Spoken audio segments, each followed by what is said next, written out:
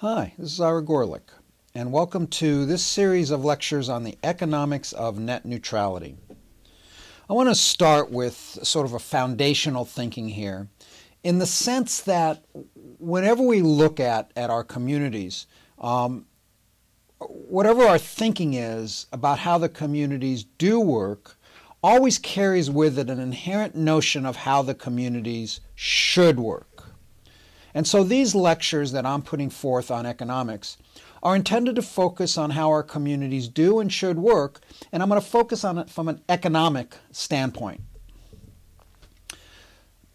As I always do, I have a learning objective. Intent is very important in communication. So what's my intent on these series of lectures? It's to be able to describe the optimum role of the community in managing commerce in general and internet in specific.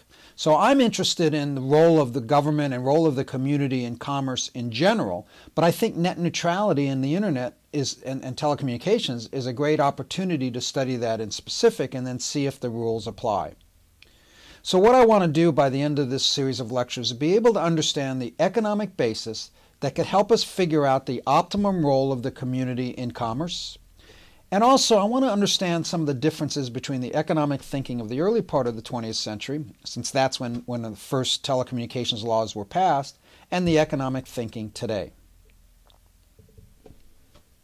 So let me tell you what I believe. Let me start it off here because I want you to know my bias. Remember in the overview lectures I talk about confirmation bias and all the biases. So I want you to know what my bias is as we go through this. And my initial bias is I do not want the government to mandate and enforce net neutrality. So in those that want net neutrality and those that don't, I tend to look more on the no net neutrality side.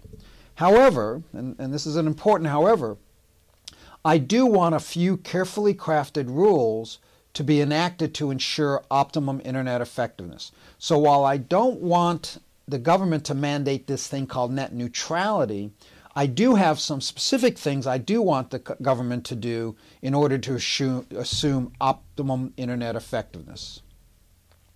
And one specific rule that I want to see is transparency. And in terms of economics, this is going to be important in terms we talk about asymmetrical information versus symmetrical information, perfect competition, and so on. So how did I get to what I believe? I believe essentially free markets are good, but I also believe there are bad actors that can hinder the optimum functioning market. So I also believe that minimally carefully crafted rules are necessary for an optimum functioning market. And by the way, this whole class is going to be trying to support these views of mine. Now, when we say minimally crafted rules, what I'm talking about is rules set standards of good behavior so that good actors know what good behavior is and the courts can determine then what bad behavior is. And I think rules should meet three tests. They should be narrowly crafted, only address compelling community interests, and achieve the goal. Now, in the next series of lectures on telecommunications regulations and on political action, I'll go more into details on how the rules are set, but just have this as your background to as I move forward. I also believe that there must be penalties for violating the standards of good behavior. The specific penalty must be commensurate with the harm violating the standard does to the community. So jaywalking has a different perspective, a different penalty than murder does have. So the intent of this class is to articulate why I believe all this. And I want to ask you to tell me if my conclusions are correct or not. So I'm going to ask for your help in this. And if you think they are not correct, to tell me why so I can change to the correct conclusions. This class, like all my classes, don't exist as a thing. They exist as a continuum. And I'm hoping that the dialogue between me and you, we will help to improve the class every time it's taught. As I've talked about earlier, there are multiple states. I have 5 steps to the learning process.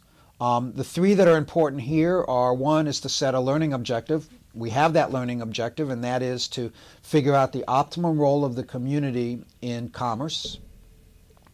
In order to do that, you need to understand as much about the thing you want to learn as possible. So we're going to learn about what economics is and what is commerce and how the community can have a role in that. And also, in the process, I want to learn as much about myself as possible. What are my biases? What do I believe? And is what I believe correct?